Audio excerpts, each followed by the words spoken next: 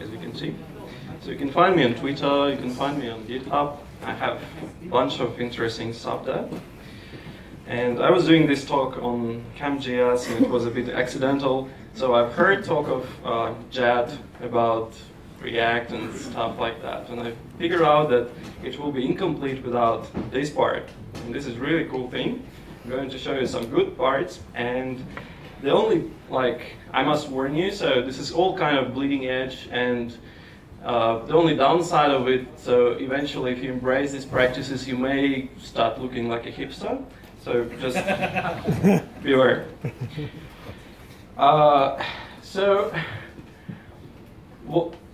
I'm trying to talk about what we can do to make our code better. So how what kind of tooling we can use to have really good developer experience. So just in case DX's new feature, it's called developer experience, was a little bit forced in React Europe. I like it.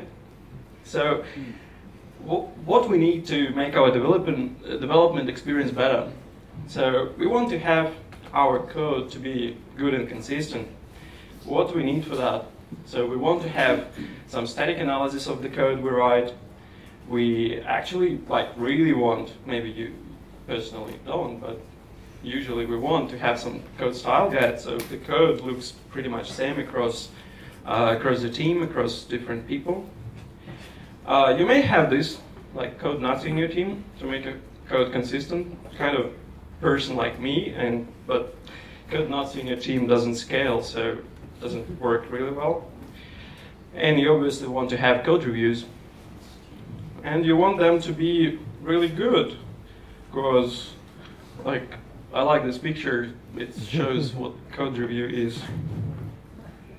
And so if you actually want to go this left side, not the right side, you really want to have some code style, and you want to have your code consistent.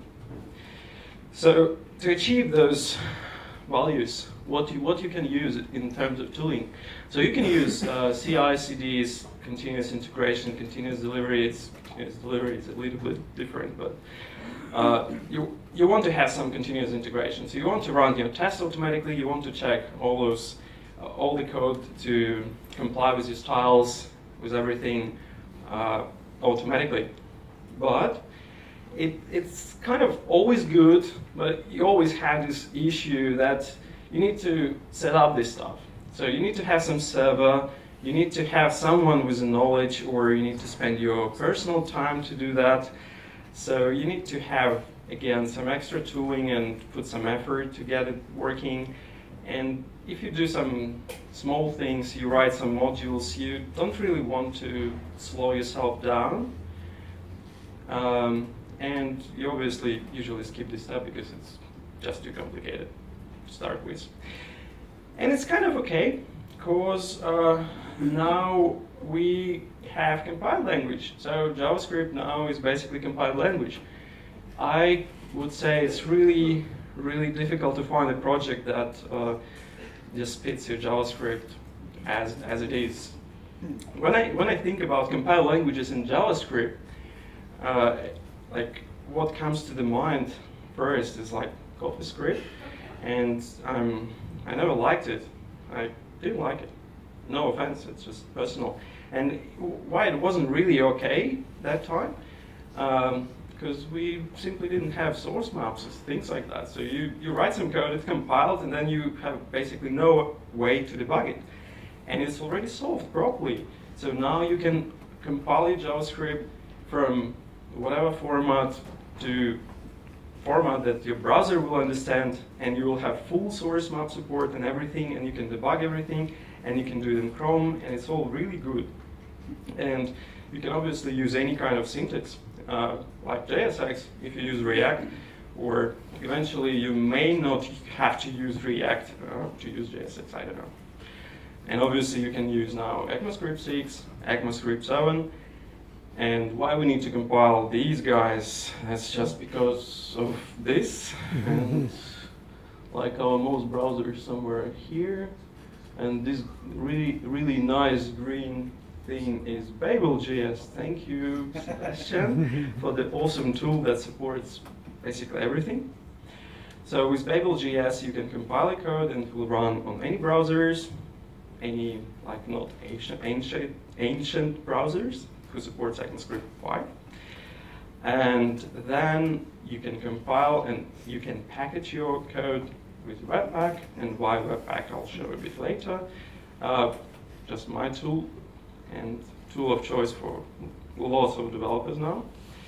And then you can have your hot reloading in there, which is like, I was saying that my talk will be kind of fail shade of what Dan Abramov told, like, but it's still kind of thing. It's a really good thing. You should check it out. And I actually put this link to his talk here, so you can get it. And to make our code consistent, to have some analysis, you want to have some tool to do that, and it's ESLint. It's a really cool tool. It supports all modern ECMAScript 6 stuff. And if you use Babel compiler in there, you can go even further, having like ECMAScript 7 and whatever, and it will pass really good. But then you also have multiple plugins for that. So you can have plugin for React, and it will check your React code as well, so it doesn't miss something. So the cool thing about this whole stuff, you have a lot of tools. You can run them in command line, you can do it manually, but then having things like Webpack allows you to bring all those tools together to your compilation step. So you don't need to separate your development from checks or something like that. So whatever you do, whatever you check, whatever you type, it checks right away before it actually spits to the browser. And here's like super simple React application example. Where's my stupid type faster, please? Come on. Like, yes. So we have something like really stupid and simple. So we get some header, content, and footer, split in a div, show in a page, and then. Can you zoom in a bit, please? Yep. Yeah, and we have some content. I actually show that because I will use it in just my 5-minute live coding demo later. Just in case everything is broken, here are some screenshots so you can see it kind of works. So then we can start our application, having all things set up. Setup is quite simple. React is transpiled by Babel. Babel supports it natively as well, so you don't need to care about it. Then Webpack bundles everything to the file. It's all good. You can start it in the browser. It's also working. It's all good. Then what's really cool about it, you have hot reloading, and it's an absolutely amazing technology, and it works absolutely cool with React itself.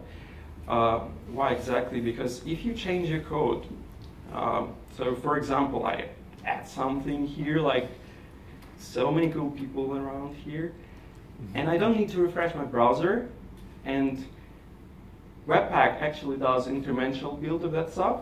So it doesn't really regenerate everything. It only picks up the module you changed, only content file. If you can see, it was initially a couple of seconds, now it's about 200 milliseconds.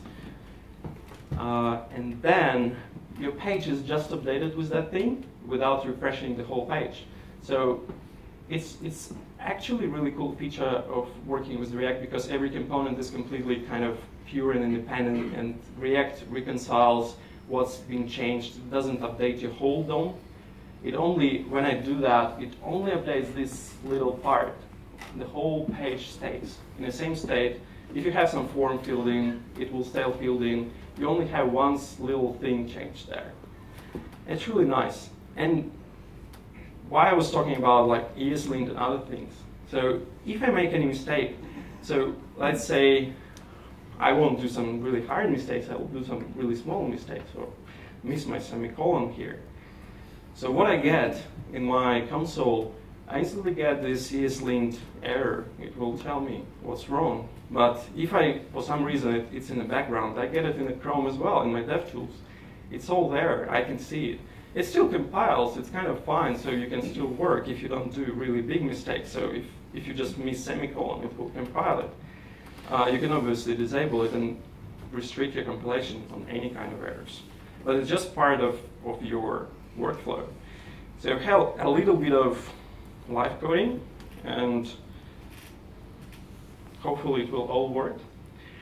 I've got stuff set up here, and I do npm start. So is it big enough to see? Yeah. Yeah, all good. So it's all compiled. I need to refresh the page. It's just the first time. So here it is. It all works. If I do whatever changes, I save it. It just updates it. As you can see, your page is connected to the server via socket.io. You shouldn't really care much about it, but it's just technically how it's done. And React Hot Loader sends all those small bits and pieces to the front end. I wish I can, just a second.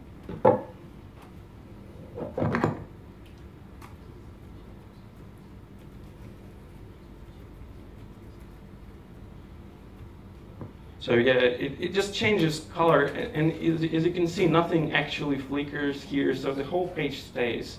So it doesn't change anything, it only changes this small little piece.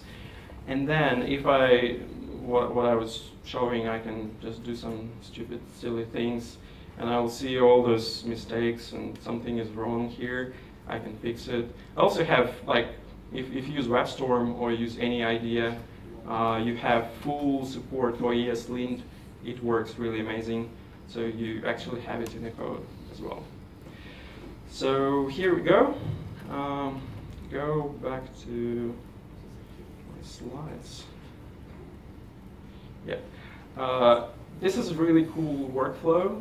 We use it basically day-to-day basis in my job, and it's really amazing. And migration to that thing doesn't take much time. So if you want to implement, so for example, we used to have Ruby, and we used to have sprockets that will build our assets and everything like that.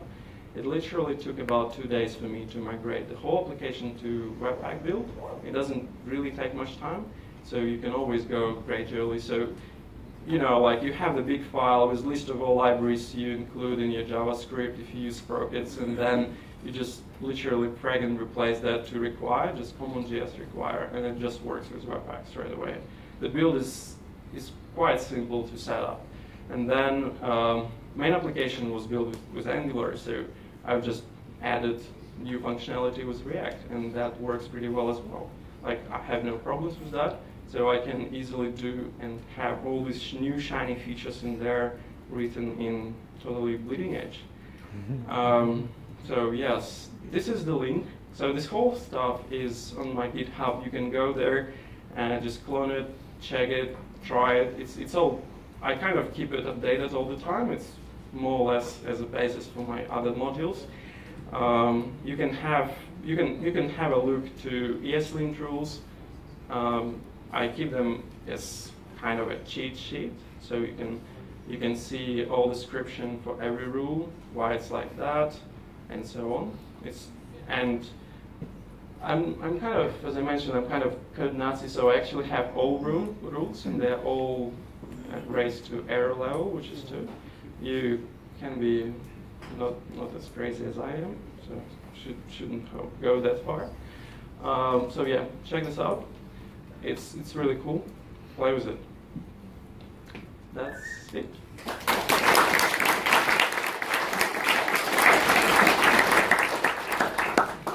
Do you have any questions for Nick? We do. Why would you use Webpack over Gulp or Grunt? I mean, what does Webpack give you? The question is why we're using Webpack, not the Gulp or Grunt. You can actually use Webpack with Gulp or Grunt. It's just a different kind of things. They do different things. So instead of, ideally, Grunt and Gulp, they're just task runners. They don't do anything. So everything else is done by different things in there. So you run different tasks. For us, we use NPM scripts instead of those, and Webpack is just a compilation level. So Webpack does packaging for a JavaScript. You can use Browserify instead of Webpack. So I would say you should compare Webpack more to Browserify rather than Gulp or Grunt. But like Browserify has, like it's more like personal choice for many people. I find Webpack much more powerful and much easier to set up. And it has really nice concepts in there. And it works really fast, as you can see, like doing those incremental builds all the time, it's just milliseconds. And it actually, by the way, this quick start has kind of karma test setup basis is there as well, so you can see it works pretty well with karma. You have like code coverage, everything's there. So all the basics. Question over there? How do you find using npm scripts instead of like local Grunt? I've read like an article where someone talked about doing it and Yeah. some kind of radical ideas. I'm actually quite happy to use npm scripts only. The only kind of downside of it, it's a little bit harder on Windows machines. The thing is, we don't use Windows machines. Easy. So we all get like MacBooks, and we don't have this problem. Who doesn't have MacBook has some Linux in there, and like no problems at all. I used to use Grunt for a long time, and I find it like it's okay, it's good. At some point, your configuration become like a huge mess of stuff. You don't really know what's happening there, and it's quite difficult to support. Then it comes to Gulp, and Gulp seems to be really cool, and it's much faster, but it's much more complex. Then you have streams, you need to combine streams, you need to then push streams somewhere else, and it becomes like really complicated at some point. And you don't know why would you actually need that if you have just scripts. You just run scripts one by one, and that's it. Super simple.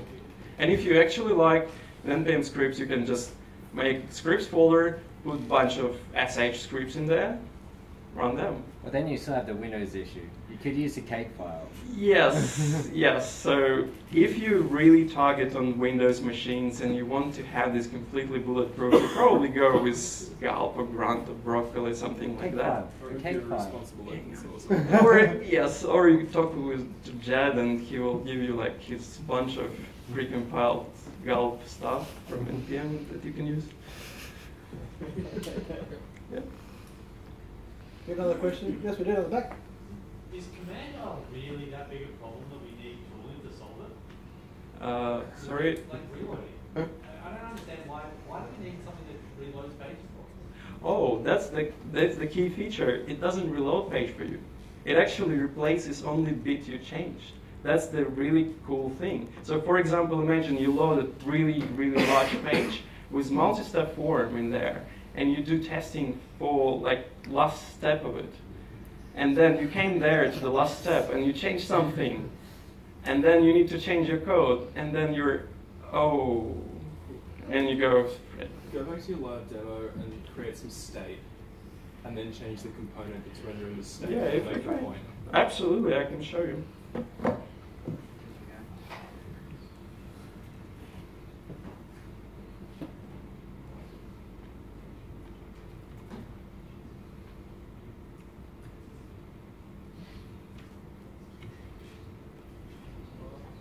Here we go.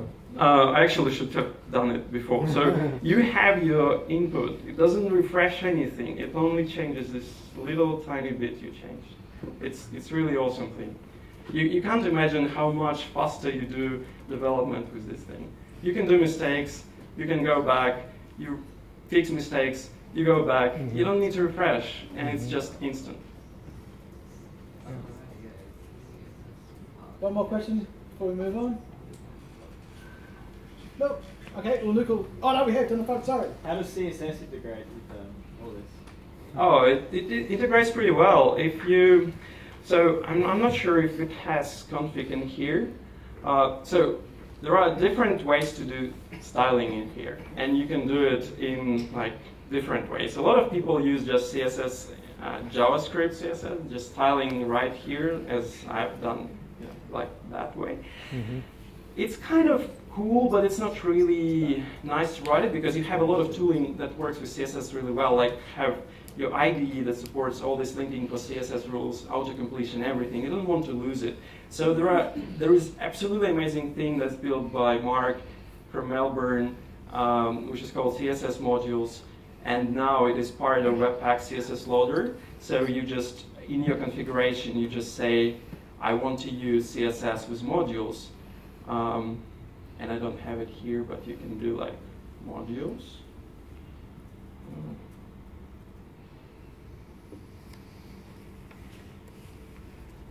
Am I okay with time? Yeah. So you can use modules with your CSS loader, and then you import your CSS styles as you do with, I don't know, like as you do with JavaScript. Let's say I'll do style sheet, which is called content. I need to put it down.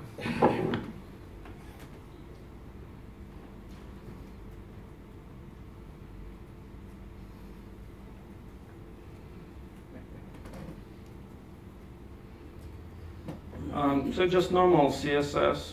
It's all good. So far, so good. Nothing really fancy. You can use everything here, like media queries, or it's up to you, CSS.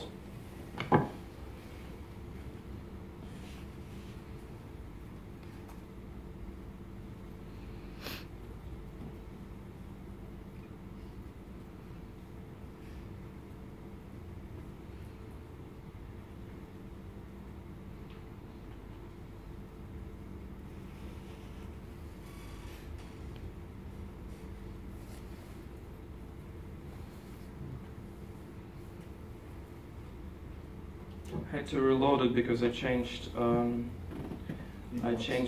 config for Webpack, so I had to restart everything. And did I make any mistakes here?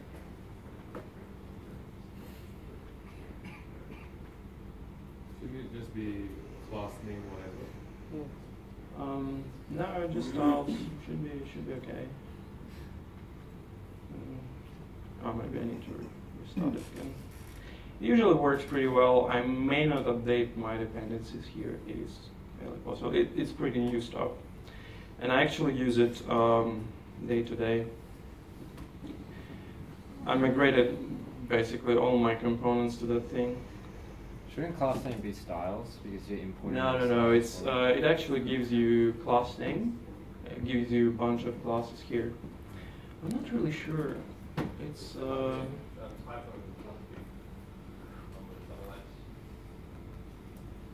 sorry? When you were entering the config, I think there was an extra S when you were adding a module. Oh, that's fairly possible. Modules.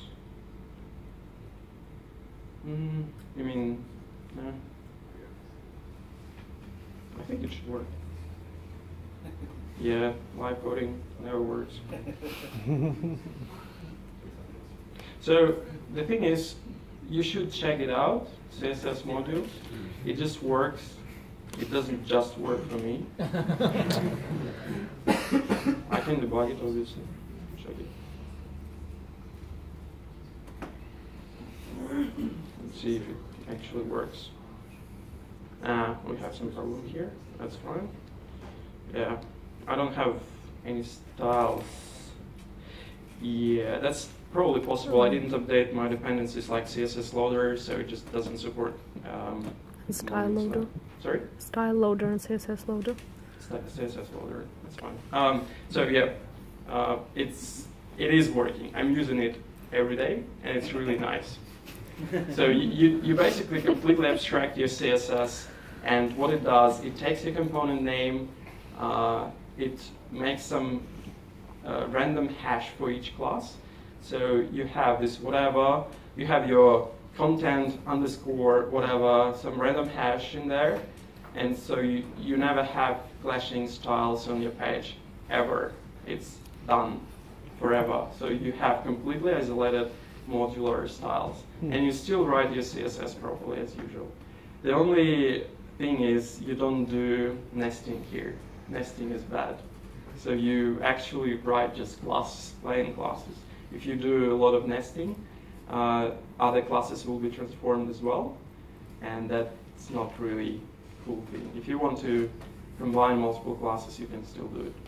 It's all easy. You just do it in JavaScript here. Say I want to use this class and the other class. It just works. And I actually really, really like this stuff. So we tried JavaScript styles. We tried library which is called JSS, which is pretty cool. It does all this JavaScript styling. It all works really well, but it doesn't like you can't. The developer experience is not perfect because you write JavaScript and you need to basically type all these things. So here, if I just do like add 0, it just does all this stuff. You don't have it in JavaScript. So, yeah. So don't use any preprocessors? Sorry? Any CSS preprocessors? Oh, no. SAS? We use, like, in one project, we use SAS. It works as well. I don't like SAS because it doesn't work really well with Node. It has its issues. It has issues. I spent some time resolving them. It has issues. It works. You can use SAS loader. You can use less loader. Whatever you want, you just chunk them to the loader section here. Just more stuff. It all works. Just plain old CSS is good enough usually. And it's easy to transform from JavaScript styles to this one as well. Just drag replacing stuff. That's it. Can we please thank Nick?